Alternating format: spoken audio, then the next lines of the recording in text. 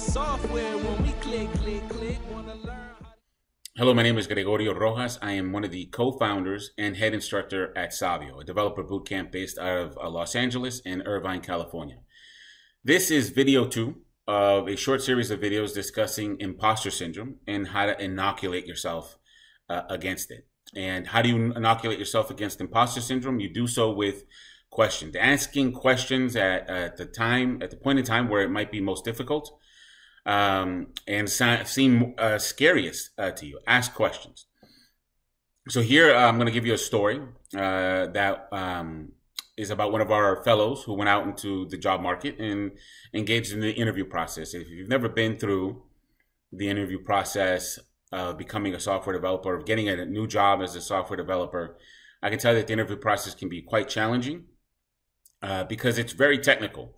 And people expect you to perform at a very high level in these scenarios. And so one of our women developers went out and secured an interview at a company here in Los Angeles.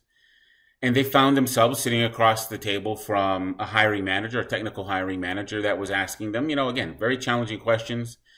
And one of the things, a lot of commentary coming from this individual in response to her questions. And it evolved from your regular standard challenging technical interview into what I will describe as that she started getting beat up and tongue lashed by this individual. Why does someone do that? Why does someone conduct themselves in that way in an interview process is something I will never know. You don't need to take an opportunity where someone is being, judged, right? And this is one of the reasons why imposter syndrome is going to really surfaced itself often in the interview process, because you very clearly are being judged. Are you good enough for this job? There's no need to turn that into, basically some type of torture and beating up the other person on the other side of the table, but it happens. And so what was happening to this developer is that, she just kept getting beat up about how dare you walk in here without a computer science degree. You have no business being here. You don't have a computer science degree. You don't have a background in software development. Why would you come into this room? You should, in fact, I remember she told me, the guy told her, the interviewer told her that she should stop her job hunt and she should go get a proper education in computer science before she continued, because it didn't make sense for her to do so. And so this was really tough to hear. I was really hurt by it. I was hurt for her. I was upset. I was angry. And, this is me being removed from the whole situation. I was very emotional about the whole thing. And you can imagine how strongly she felt about what had happened to her. And in the moment, somehow, I don't know where she gets the strength really and the wherewithal to ask a really important question. She asked this individual, okay, look, well, where did you get your computer science degree from, right? And that's I think that would be a natural question. But in the moment, I don't know if I could have asked that question myself. You're getting beat up and go and get a computer science degree. And that's just what you should do. And she asked the question, well, where did you get your computer science degree from? Because maybe I want to go get it there because you happen to think it's so important. Well, the answer was a little shocking. Actually, shocking, but not surprising. He didn't have his computer science degree, right? And so when you hear that, what I felt was that, what?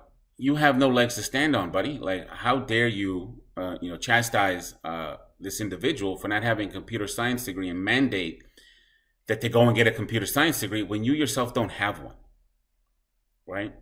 And so empowering yourself with that knowledge that person, they got no legs to stand on. They're speaking from no position of authority at all, right? Because they themselves don't have a computer science degree, and yet they are there, a technical person, a technical hiring manager, putting these restrictions upon someone else, right? That don't make sense.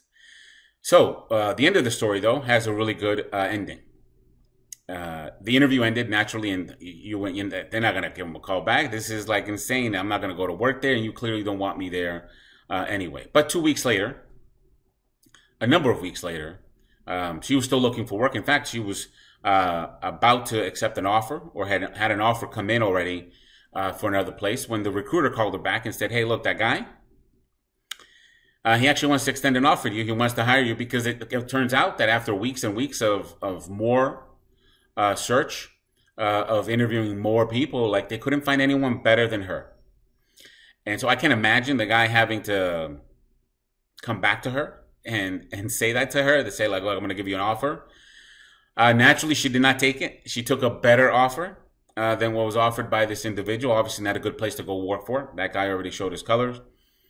But that guy had to come back and give her a job offer.